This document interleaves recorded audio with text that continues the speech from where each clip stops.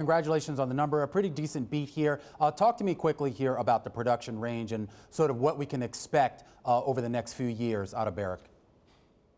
So, as you know, we set out to build the most valued gold company, focus on value.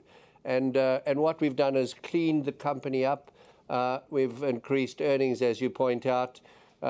Most importantly, reduced the net debt by nearly 50%. We've increased dividends, which is important to give something back to shareholders.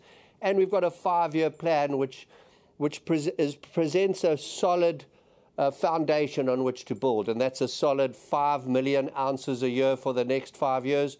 We're going to be guiding the market 10 years with our annual report during March. So you made some progress on the debt, net debt zero. I remember you talking about that a little bit a while ago. When are you going to hit that?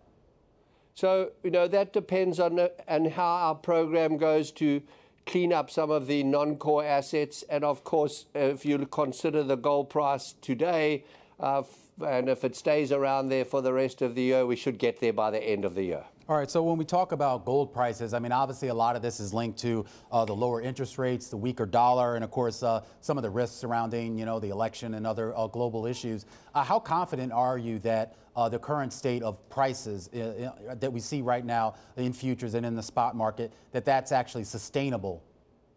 So if you look at we allocate capital at $1,200 gold. I don't believe that there's pressure on that number going forward. We budget for this year, we're budgeting at $1,350, and of course the gold price is substantially above that at this stage. So, that delta between our plan and the today's gold price is really drives our earnings for the next 12 months effectively. And do you think that there is kind of a significant short-term link between what we're seeing in gold prices and what you're seeing with regards to supply? Yes, it's very interesting you asked that question. For the first time for many years, in fact, since I was involved in the mining industry, we've seen a decline in gold production in 2019. We've all been guiding towards a peak gold period, this year or next year perhaps. But and we're forecasting a 30% drop in gold supply looking out by 2029, next 10 years. And also, as you point out, the fundamentals that support the gold price are all well aligned as we speak today.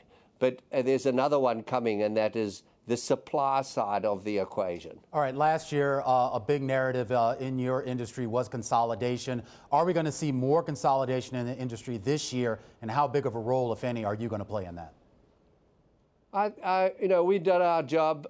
We of course will look at opportunities to add to our Tier 1 portfolio of assets. I'm completely focused on delivering a Tier 1 standout organization based on quality and earnings potential. And that's something. But I think we've built a lot of work for us for 2020, and we're going to be cut out to get our job done.